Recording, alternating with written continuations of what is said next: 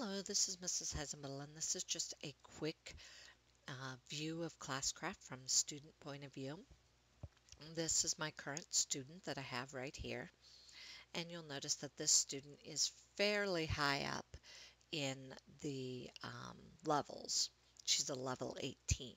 When you start out, you would start out obviously as a level 1, but I kind of wanted to show you what the student view can do.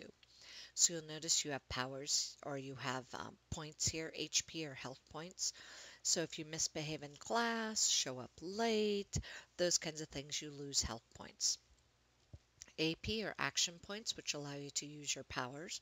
Different powers let you do different things in class, and your teacher will do a like a couple of minutes at the beginning of class, usually for powers.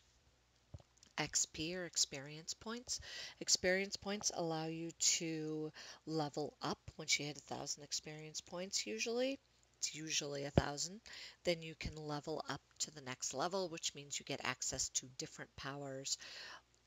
Your AP gets replenished, your health points go up, you get gold pieces. Now, gold pieces are what allow you to buy things in Classcraft. And by buy, we mean generally things like equipment. So when you start off, this is what a healer would look like as a standard rule. And you'll notice that there's whole sets of outfits that can be chosen. And they cost different amounts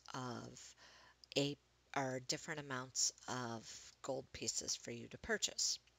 And so you notice here's one. We can save that. And you need the following. Okay, buy and save changes. So I completed the astrologer set, which means I can now attach that.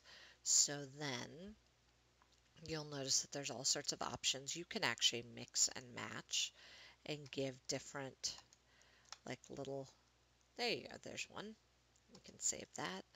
And you can change different, for instance, in this case, her staff changes based on which outfit you want to use it from, so you can sort of mix and match between your outfits.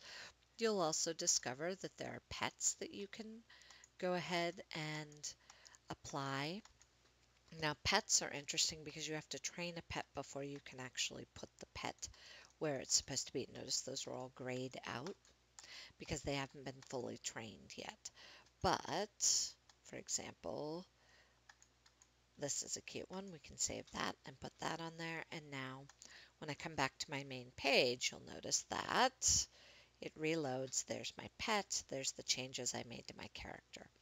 So pets is another option. It's right underneath the equipment.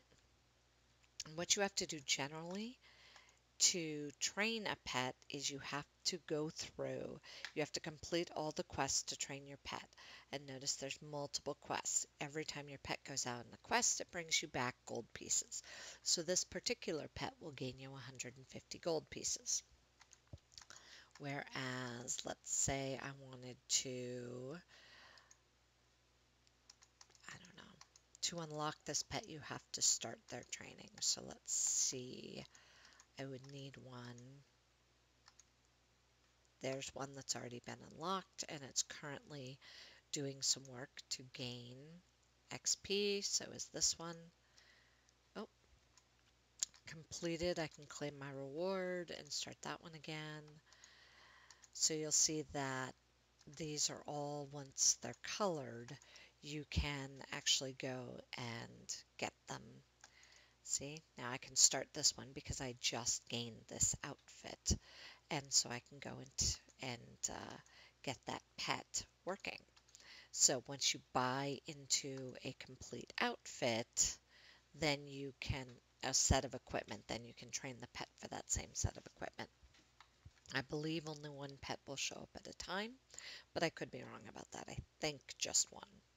So the other option is, now you've seen this, you can also go see your class and see who else is in your class. For example, I can click on a person who's in my class and go look at what they look like. I can also go look at the other teams in my class so I can see what their characters are, but I can't change any of their stuff. I can just look at it. So for now, I'm going to go back to my character who currently has full health but only 15 action points. That means she can only do one of her powers. This particular power is to heal a teammate.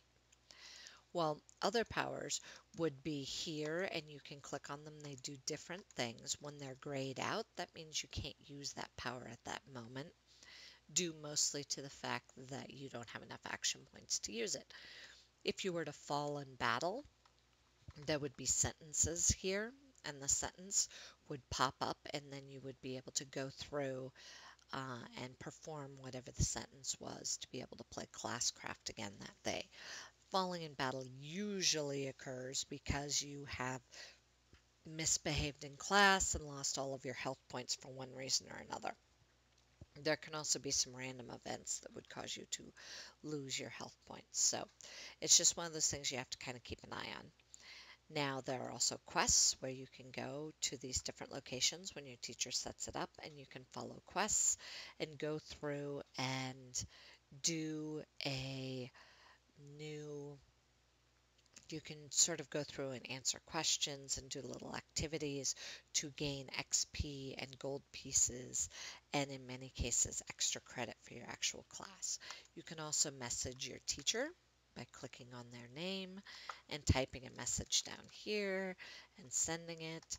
And that message now has been sent to your teacher. You can also see any class announcements that your teacher has made. So all of these things are available for you under the student login for Classcraft. I hope that answered a few of your questions, and I hope you have some fun with it.